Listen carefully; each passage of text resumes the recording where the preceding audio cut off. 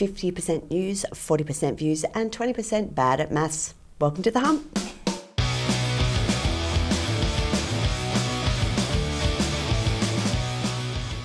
Hey, thanks for joining us this week. Welcome along to Julius. Oh, thank goodness, I'm always scared to look at him. Sophie and Jace. Hey, Meg. I know, it's yeah. Anyway, ProTech News. Let's just find out what's happening.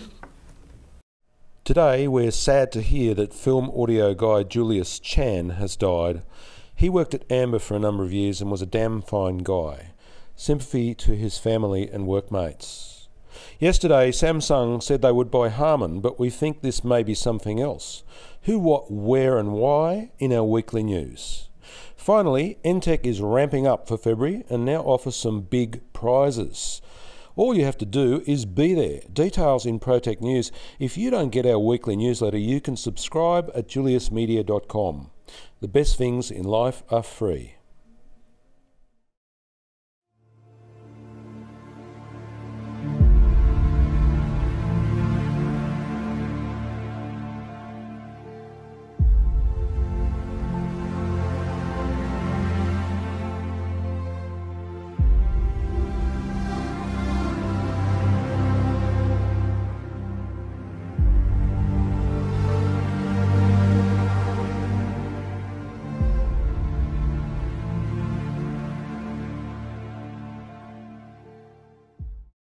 Today we're talking all things trippy, light technology that's just tripped us out. What have we got?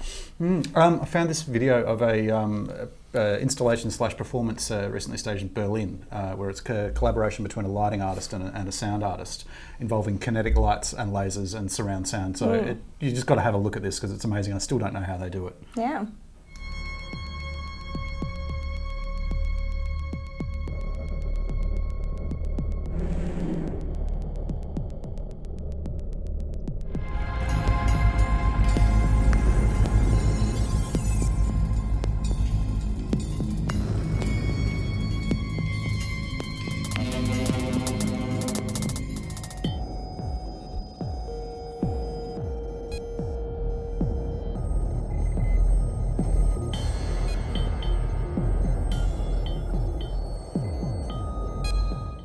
Wowzers. Yeah, it's pretty cool. Yeah, so I can't figure out how they make the lasers track onto the kinetic lights, but Julius, you were saying you reckon RFID? Yeah, just on each sphere. Yeah, is anybody doing that in Australia yet? Like whacking RFID things on things Probably. and getting them to follow? I don't, off the top of my head, I don't know. Because I'm really tripped out by that. I mean, just going back into what we all think was like originally trippy, I remember seeing one laser through some fog, you know, sort of in the 90s, and just thinking that was the most mind-blowing thing I'd ever seen.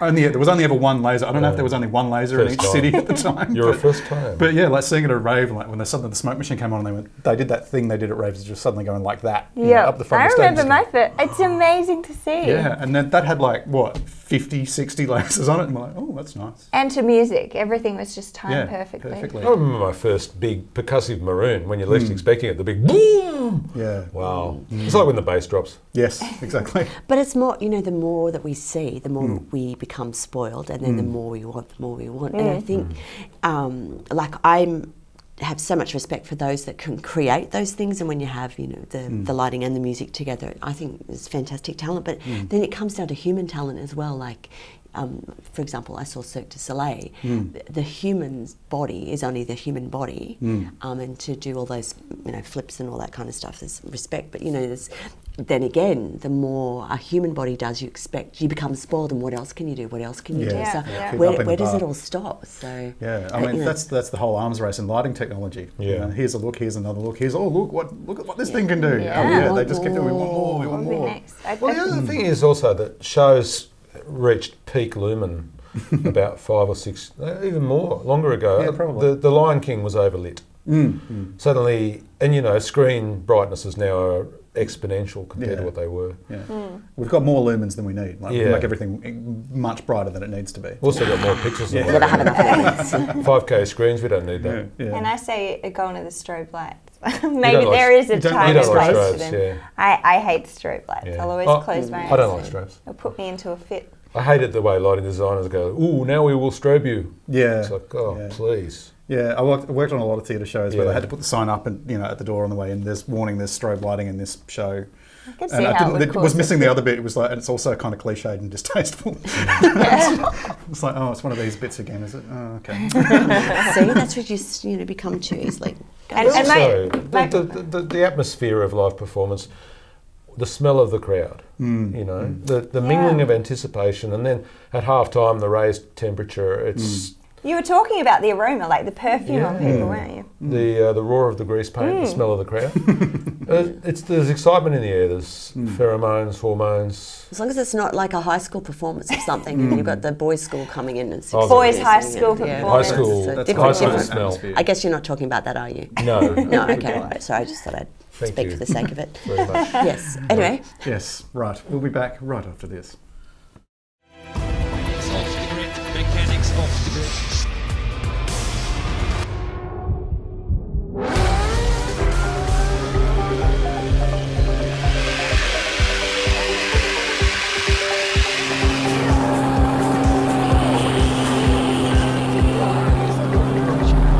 Reliable communications, visit machine control. During the lattice.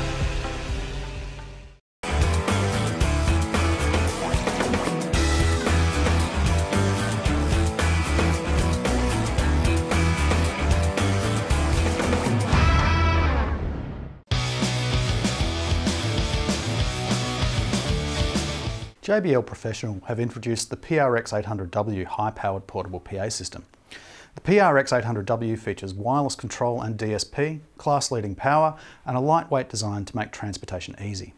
The PRX Connect mobile app for iOS and Android connects wirelessly to each unit in the system simultaneously, providing full control over the DSP built into each speaker, with control over 8-band parametric EQ, speaker delay, mute, gain, and more. Powered by a 1500 watt Class D amp, the all-wood cabinets feature durable tongue-and-groove joints, Duraflex protective finish, and dent-resistant 16-gauge steel grills.